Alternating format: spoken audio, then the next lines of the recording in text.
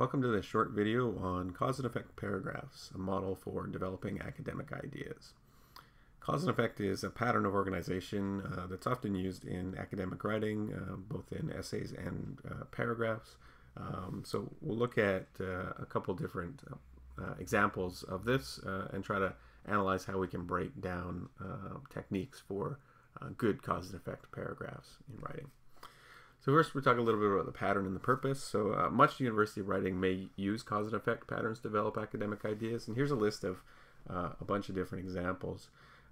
If you're in a history course, for instance, you might be using cause and effect to explain the causes of a historical event, such as World War I. So in that case, you have one singular effect, the World War I, and then you're exploring a number of different causes that lead to that. So your pattern of organization depends on how you would organize the causes to explain that effect. In an anthropology course, you might be using cause and effect to explain what factors contributed to a cultural development. And for example, one of the most important cultural developments in human history, how Mesopotamian society discovered beer. So in that case, you have one singular effect, the discovery of beer, and then you're exploring the causes that led to that. In a criminology course, you might be using cause and effect patterns to show an understanding of a criminological theory, for instance. So for an example, you might be exploring how environmental factors can contribute to an increase in crime. In a biology course, you might be using cause and effect to illustrate how a particular life form responds to a substance. So for example, how cells in a plant respond to chemical fertilizer. In a business course, you might be using cause and effect to demonstrate how a proposed action plan may affect a business, such as how a marketing plan can increase sales. So cause and effect, we often say cause and effect, but sometimes you'll notice, depending on the purpose of the writing, depending on the thesis or the topic sentence, if you're writing a paragraph, will illustrate a different pattern of organization. It'll either often be exploring causes or exploring effects. So cause paragraphs explain the reasons why something occurs. So you're exploring a number of different causes that lead to one singular effect. And then the opposite for effect paragraphs. Effect paragraphs discuss the results of a particular action. So you're exploring effects. So even though we often say cause and effect, usually the pattern of organization is either exploring causes or exploring effects. It's not usually doing both at the same time. All right, so how do we write good cause and effect writing? So we'll talk first about techniques of unity and techniques of coherence. Unity is all of the ideas are working together to support the main point of the writing, and coherence is how do you get everything to flow and to, clearly to stick together. So unity can be achieved by organizing paragraph as either causes. So if it's a cause paragraph, you're exploring causes leading to one effect. Your topic sentence, if you're writing a paragraph, should include the effect as the topic and the causes as the main points or the controlling idea. So it will list the causes. Your causes should be organized in a logical manner. Here's one example. You might have the second most important point in the paragraph at the beginning, the least important in the middle, and then the most important last. We call this emphatic order, emphasis. So 2, 3, 1, if we want to think about it that way. So then you're saving the best for last. You want your reader to be convinced most strongly when they conclude your writing. So you want to have the best point at the end. But you also don't want to have a weak start. Otherwise, your reader may be disengaged or disinclined to agree with you from the beginning. So you do want to have your second most important point at the beginning. I often use this pattern of organization, and it's the most effective, I think, logical pattern of organization. You also might have sequential organization depending on the kind of writing you're doing. One cause may lead to another cause, which leads to a subsequent cause, which leads to an ultimate or eventual effect. So this is kind of a chronological or sequential time-ordered pattern of organization, depending on the kind of writing you're doing. So we've talked about unity in cause paragraphs. Now, unity in effects paragraphs, you'd be exploring effects deriving from one cause, and the topic sentence should include the cause as the topic and the effects as the main points or the controlling ideas. The effects then are organized in a logical order, similarly, and you might use the emphatic order as we just explored. You have to be careful with sequential order with effects paragraphs. And I won't get into too much detail on that, but there's what's called the slippery slope fallacy, which is a logically weak argument. If one effect leads to another effect, which leads to another effect, which leads to another effect, the sequence doesn't always ensure that the next thing is likely to happen. It might be progressively more unlikely for something to happen, and that's the slippery slope fallacy. So there's lots of information online about that, but just be cautious of the slippery slope fallacy. Try to avoid the sequential order when you're developing effects paragraphs. So paragraph coherence is how do you get all the ideas to stick together, to that writing to flow quite nicely.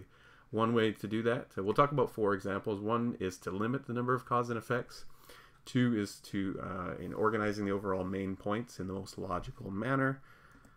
Third technique we'll explore is using transitional words to link ideas, or phrases to link ideas and to re-emphasize a main point. And the 4th technique is to use what I'll call support sentences to identify causes or effects. Okay, so here's an example of a paragraph, and the paragraph is called "The Right Formula. Successful Writing is Not a Gift." Again, a good topic or a title for a paragraph should identify a topic and hint at the point. In this case, it seems to be about writing, and the point is that it can be learned, that it's not necessarily just a gift that you're born with. So I'll read through the paragraph and then we'll look at the techniques of creating unity and coherence in the paragraph. People often believe, wrongly, that talent in writing is an innate gift and that without being born a good writer, they are doomed to be poor writers for life.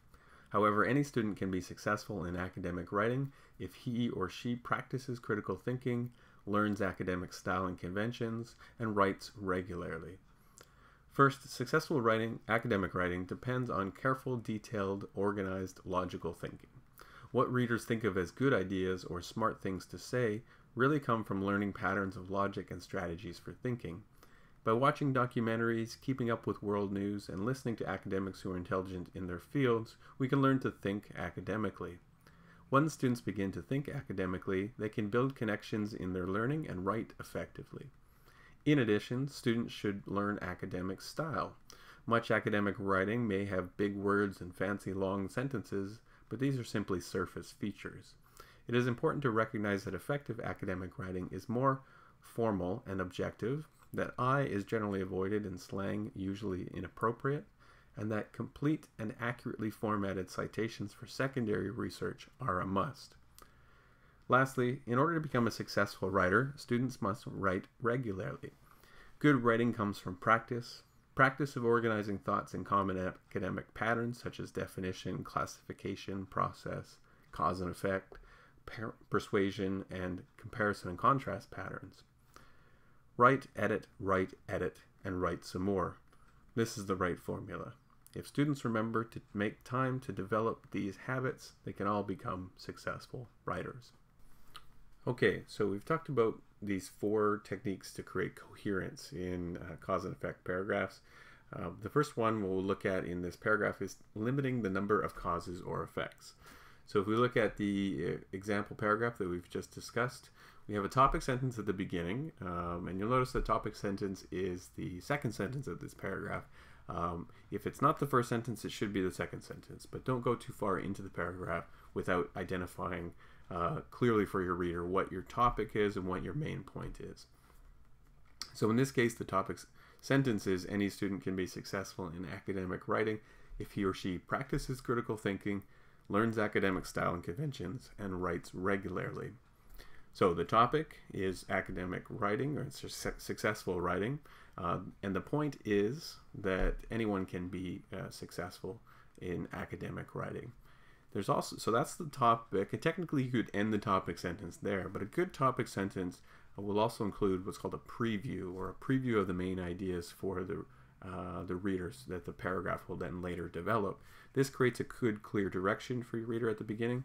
So in this case, the three ideas are to practice critical thinking, to learn academic style and conventions, and to write regularly. If we look at the way the paragraph is organized, our first main point emphasizes that first point that's previewed in the topic sentence, that successful academic writing depends on careful, detailed, organized, logical thinking. The second main idea in the paragraph is that students should learn academic style. And then the third main point is that in order to be a successful writer, students must write regularly.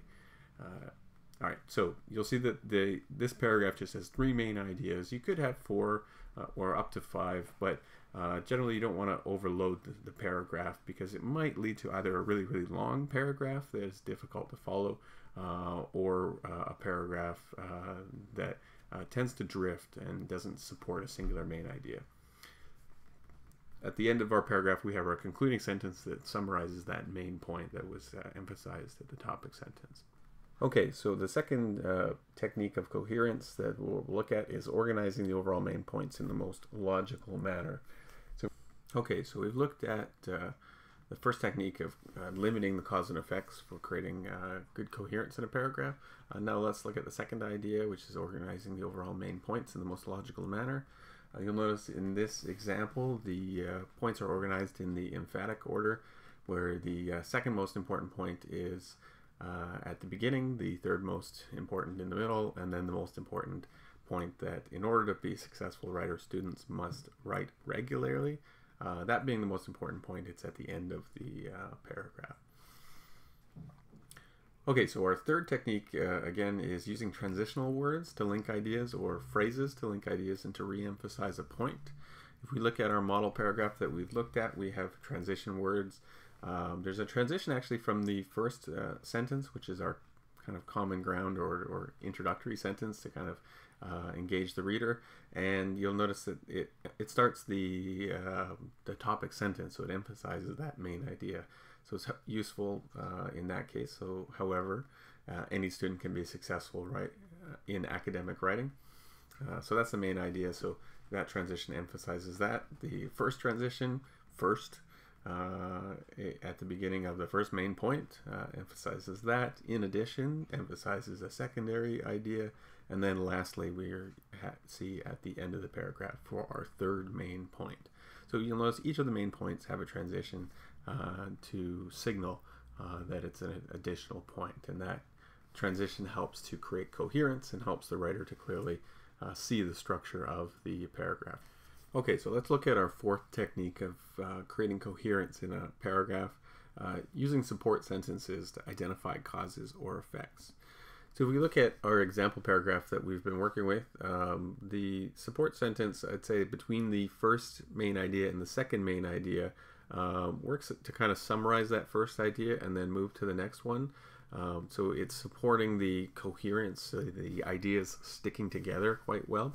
So once students begin to think academically, they can build connections with their learning and write effectively.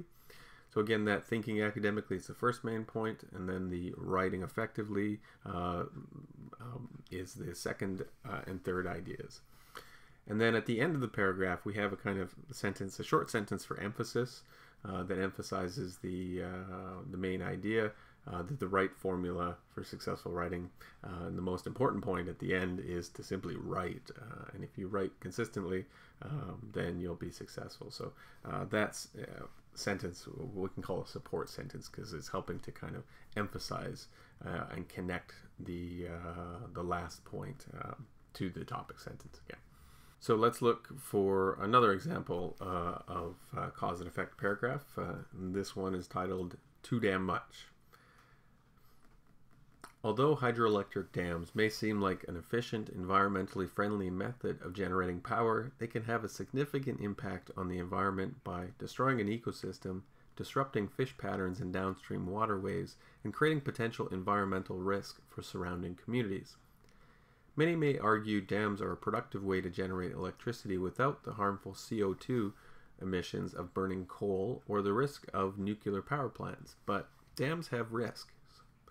First, after a site for a dam is selected, all the trees in that region are clear-cut and the surrounding plants are bulldozed.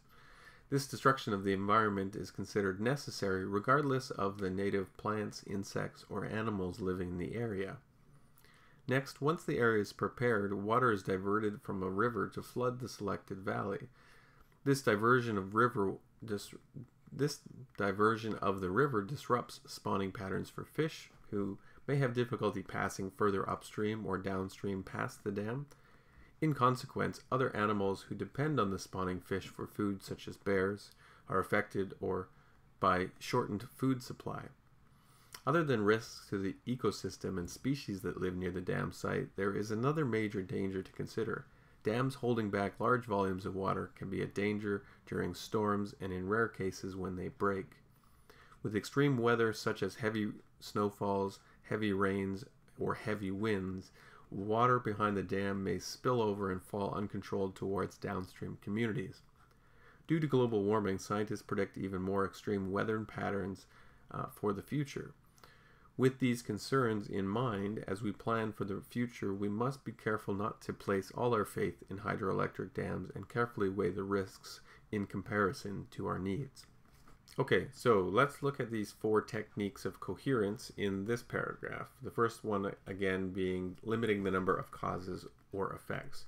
In this case, there are the same number as the previous paragraph. There are 3 main points, and they're organized in the same order that those 3 points are previewed in the topic sentence.